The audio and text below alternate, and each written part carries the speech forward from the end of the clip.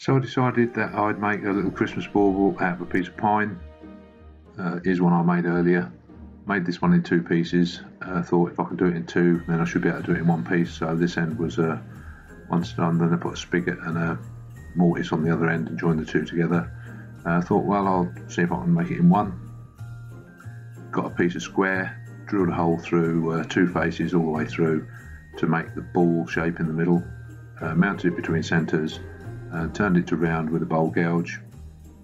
I just used two bowl gouges, I think, to make it. Didn't get too complicated.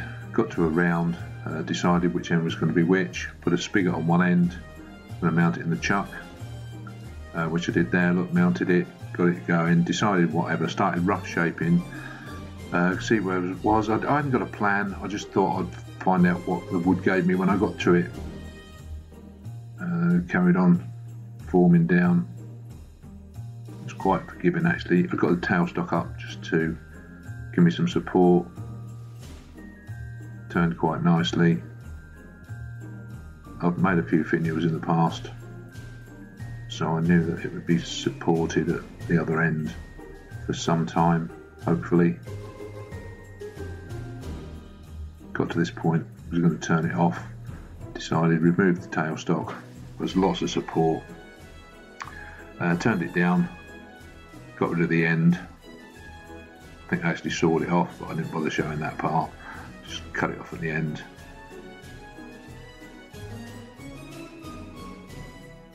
Yeah, there we go. Started to shape it off, final shaping.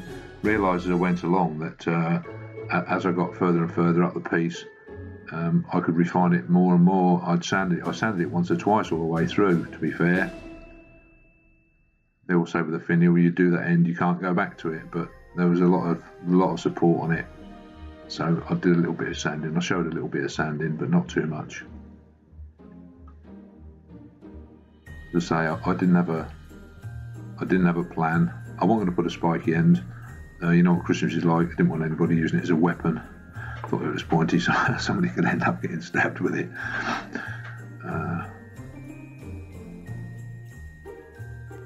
So yeah, give it a sanding. I went through all the grades. It was a bit of a waste of time really, because I did go back to it and sand it again. Then went back, carried on refining the shape. So they're rounding the bottom of the ball off. I was aware there's not as much meat there, so there's got to be quite careful.